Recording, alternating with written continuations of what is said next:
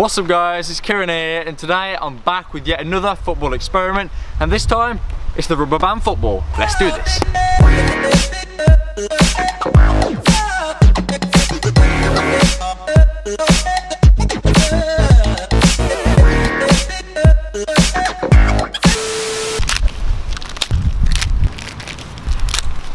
Okay, so we're here making the rubber band ball. I started at home and I found out I had nowhere near enough bands, so I went out, bought some more, and altogether I've spent like 25 quid on rubber bands, so I hope it works, and yeah, let's make it. And if you feel you're sinking, I will jump right over into cold water for you.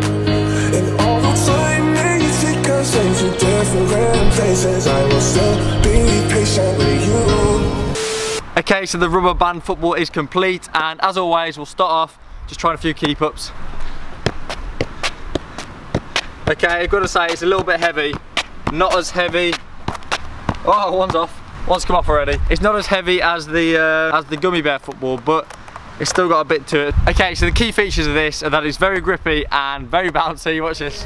And if you feel you're sinking, I will jump right over into cold water for you.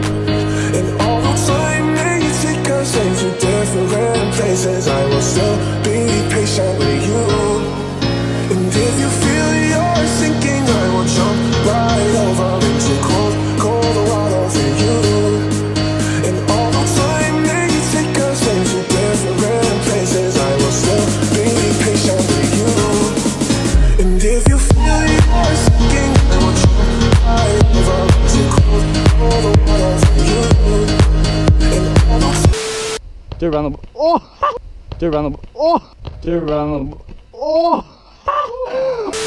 Okay, so now we're going to do a little challenge. We're going to say whoever gets the least amount of keep-ups with this little rubber band ball gets a forfeit of a rubber band slap to the arm. Let's do it.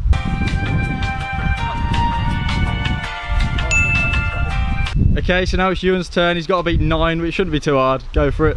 1, 2, 3, 4, 5, 6, 7, 8, 9, 10, 11, 12, 13, 14, 15. He's beat it. It's too easy. 3, 2, 1. Oh!